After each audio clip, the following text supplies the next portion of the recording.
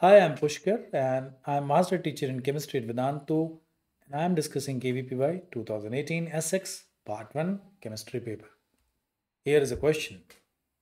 The pressure volume isotherm of a Vander Waals gas at the temperature at which it undergoes gas to liquid transition is correctly represented by A, B, C and D. Four options are there.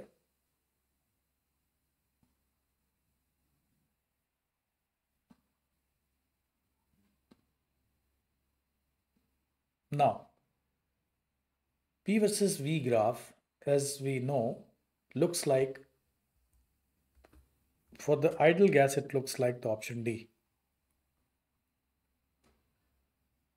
For the ideal gas, it looks like the option D at a constant temperature. That's called Boyle's law.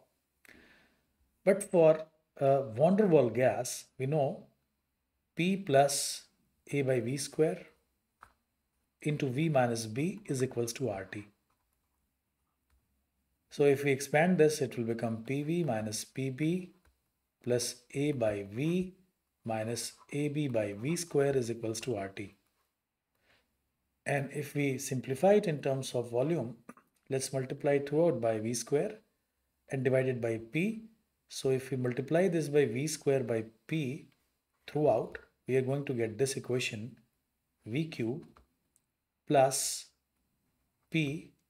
P is cancelled because we have to multiply it by V square and divided it by V. So that is BV square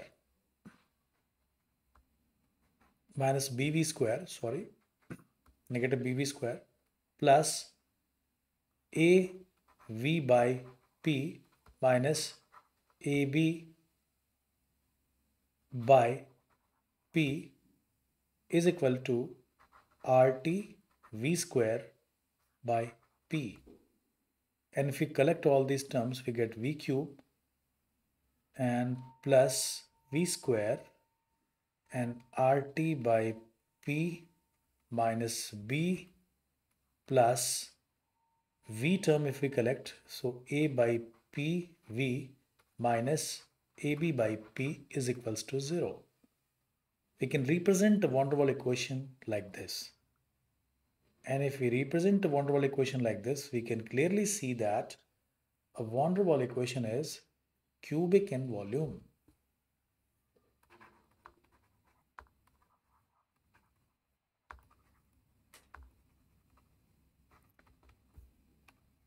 Equation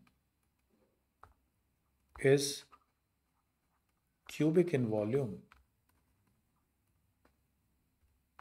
And when we plot a graph of a cubic equation,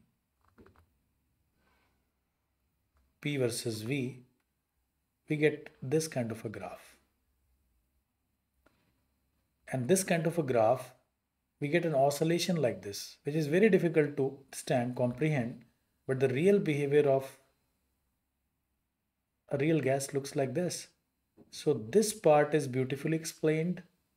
This part is not so beautifully explained. Okay. And this part, apart from this is also beautifully explained by the Van der Waal gas. But in between where liquefaction take place, it could not, by simple treatment, it could not explain. So for detailed discussion, some other forums are needed. I would say that here for the demand of question, it looks like this. For any cubic equation, and you can see that justification is this, that corresponding to a value of P at a given T, corresponding to a given value of P and T, corresponding to a given value of P and T, of course that's T is constant, we have three volumes. That's called V1, V2 and V3.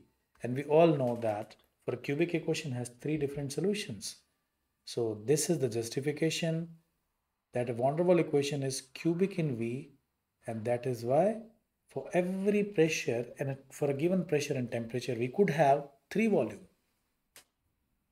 So that is the shape of a cubic equation. So that's another question, how successful it was to explain the real behavior. But right now, what question is demanding, correct option will be the B option. The correct option will be B. Of course, that's absolutely absurd. And of course, that is absolutely absurd. And this is totally unacceptable. So we left with only one option, that is B. And that is the justification.